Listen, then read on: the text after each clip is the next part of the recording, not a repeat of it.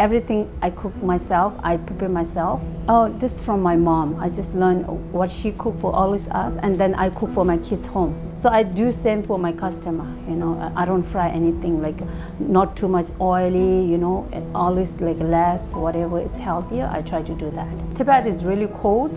Most family, they eat soup every night. So Amdo village, they're making mostly that Hindu.